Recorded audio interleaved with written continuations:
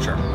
My name is David Breen. I'm from Pinz. We have 3 locations. This is our 3rd one, opening up in just less than a couple weeks, as a matter of fact.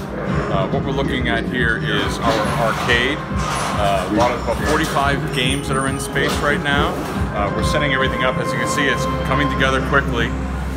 We have inside the space, which you'll see is a full restaurant, bowling lanes, the prize store. This is going to be a lot of fun. It really is.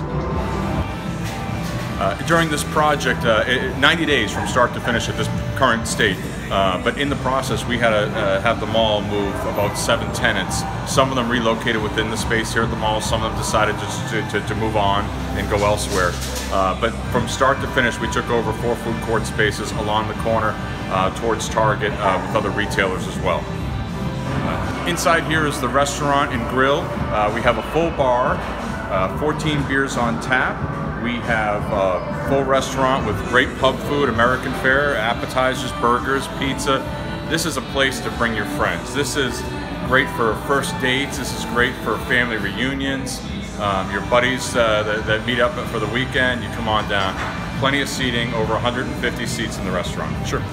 On this side here at the bowling center, we have 8 lanes of bowling. We did a lot of different things here.